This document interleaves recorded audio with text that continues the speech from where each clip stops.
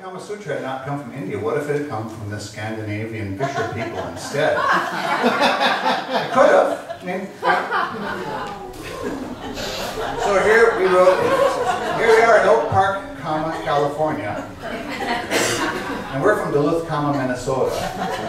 This is the Sutra, Minnesota.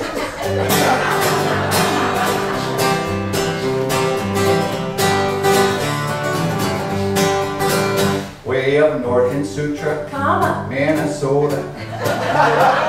Met a gal who sort of thought she owed a favor to me, 'cause I found her puppy out in the snow of Sutra, Minnesota.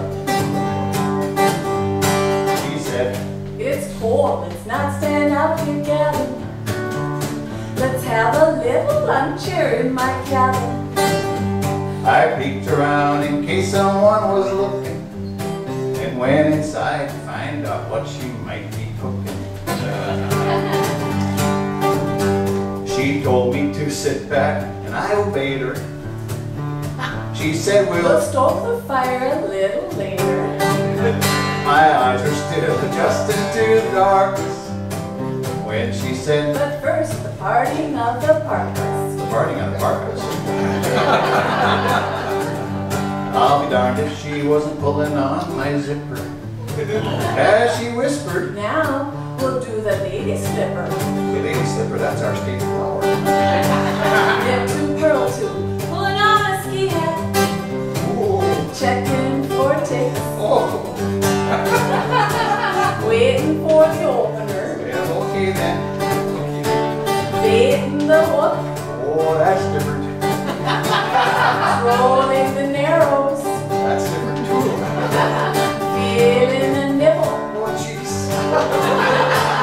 Catch and release. No, that's a keeper. The rolling of the left side. I sure like that. I lost all track of morning, night, and noon. But I remember something about a diving loon.